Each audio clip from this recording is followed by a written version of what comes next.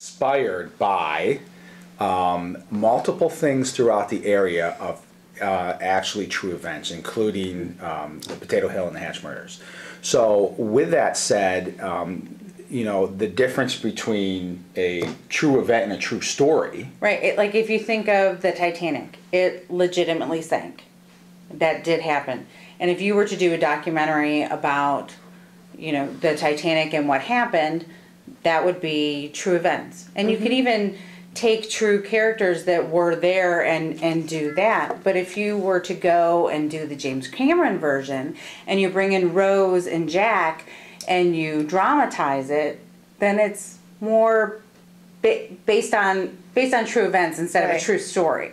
And so that's more what we're doing. We're bringing in a protagonist that you're going to go, oh, I really like her, I don't want her to die, and that type of thing. And we're fictionalizing. Okay, so is there going to be a Bernard Hatch?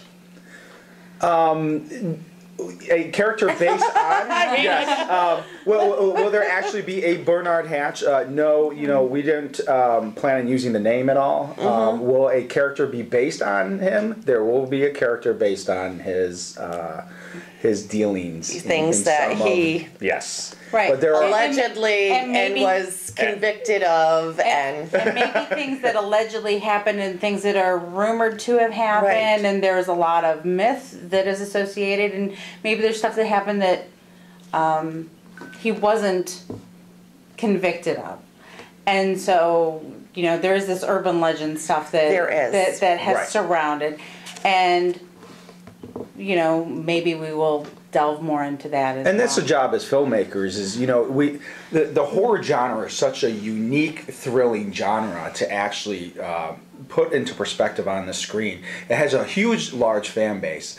And what's actually beautiful about the horror genre and its fans is that they're very forgiving with stuff that happens on screen. You know, when you do a drama, when you do a political thriller, you know, you always look at the screen and go, oh, come on, that can't happen. No, that doesn't happen. And it really disengages the audience when you do that.